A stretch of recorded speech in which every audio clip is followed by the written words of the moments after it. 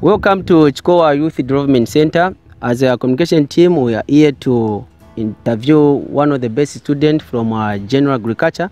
As we know that we have got 5 courses different at our school. My name is Phiri Scout.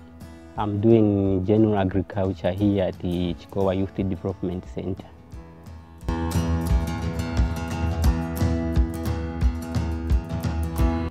I chosen this course just because this is a skilled course whereby just after completing I'll be getting the certificate and I'm able to interpret my own skills that I'll be earning here. And my expectation is, one, to be emphasizing a lot of things that I'll be inquiring here to the farmers. Two, to interpret my own business because I'll be having a lot of skills